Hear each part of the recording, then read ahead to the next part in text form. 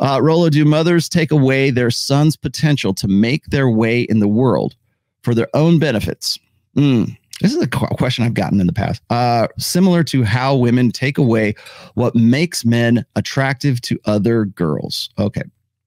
I've had variations of this, and it is, why is it that, especially single mothers, why is it that single mothers sabotage the development of their sons? Why is it that they, this generation of lost boys, they were all raised by single mothers? And I mean, statistically, what, 42% of children, at least by my last reckoning, 42% of children in the United States are born out of wedlock. Okay. So statistically speaking, at least for the last decade, maybe 2 decades, maybe you have a case. Maybe you have something to say there. Why is it that they turn them into sort of like pussies? Or why do they become what I call promise keepers? And no, I don't mean the Christian organization Promise Keepers. Okay. When I say Promise Keepers, I'm referring to an essay that I wrote way back in the day. And then it's also a chapter, I believe. Oh, it's in Positive Masculinity. It's in my 3rd book. Promise Keepers is it's these kids who are like, at say like 12 or 15 or 18, whatever. They're boys that are raised by single mothers, and they swear up and down that they will never be like their dad. I hate my old man. He abandoned us. He was an alcoholic. He was a horrible person. He was, a deadbeat dad. I don't know much about him. He left when I was a kid, blah, blah, blah. I promised my mom that I would never be like my dad. And then they get to be 23 years old or 25 or whatever. And then they hit me up and they go, Rolo, I got a real dilemma.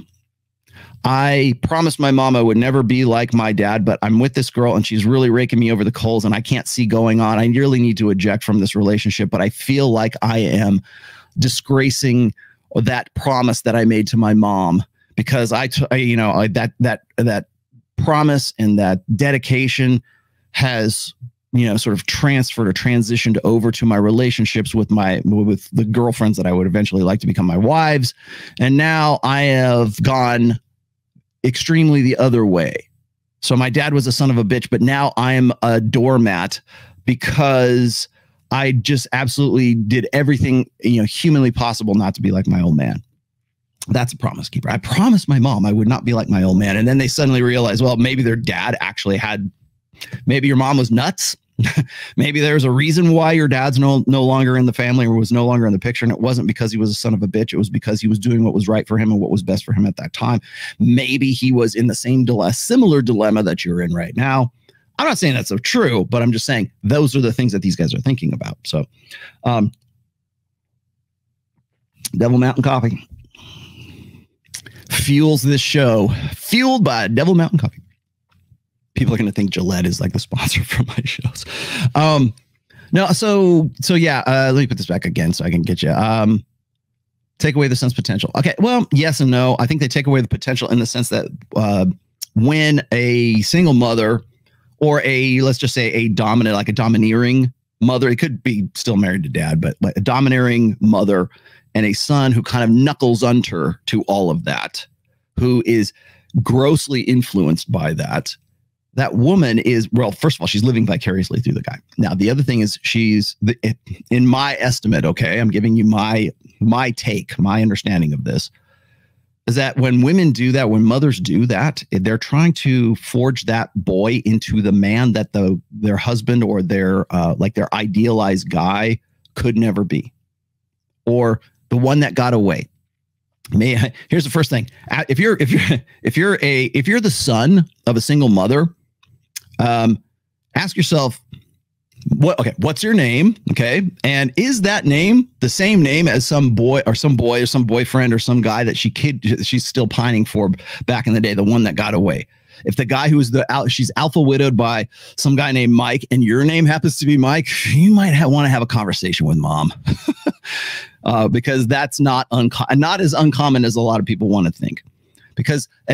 So I've talked about that, and people just lose their minds whenever I say that. Women will name their sons the name of the guy that they not their husbands, not their dads, not anybody that they know in their family, but they will name their male children after the boyfriend, after the guy who made the most significant alpha impact on their lives. So it was a boyfriend, and usually the guy who is, I mean, that's a semi way of getting cucked, I guess, in a sense, because, well, I couldn't get with Mike because he was the, he was the alpha that wouldn't commit. But now that I'm with John over here, at the very least, I can name my son, Mike, and sort of get that sort of vicarious feel. So really what happens is it's men, or excuse me, it's women trying to create men that woman idealizes. And so what is that?